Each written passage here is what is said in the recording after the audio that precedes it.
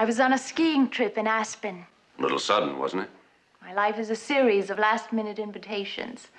I'd hoped to make it back in time for Buzz's concert, of course, but I'm rather bad at keeping track of that sort of thing. You ever considered investing in a watch? Mm-mm. But I do accept gifts, Commissioner. When did you leave for Aspen? Just after you saw me at the hospital. When I got back to my apartment, the phone was ringing off the hook. They wanted me to come right then. Do you expect us to believe that you skip out on your boyfriend while he's in the hospital? There are better ways to word that, Sergeant. But you don't have to take my word for it. Check with any of my friends at Aspen. That's if they're still at Aspen, of course. By now, they may have left for San Moritz. Have you ever met any of Buzz Sims' family? I'm not exactly the kind of a girl you bring home to meet Mama.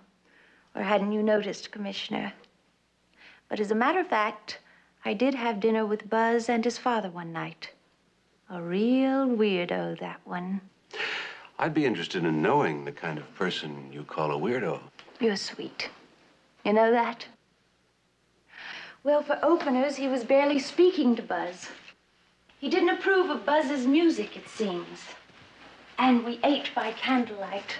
Not because it was romantic, but because the old man had weak eyes. Bright lights gave him a headache.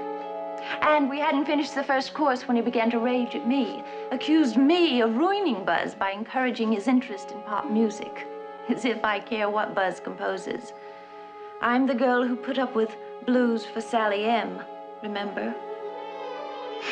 Shaking that mop of white hair at me, he looked exactly like a shabby Beethoven. Long white hair? And a mustache and a beard. Don't they always? Would you remember where he lives? He doesn't. He died 3 years ago.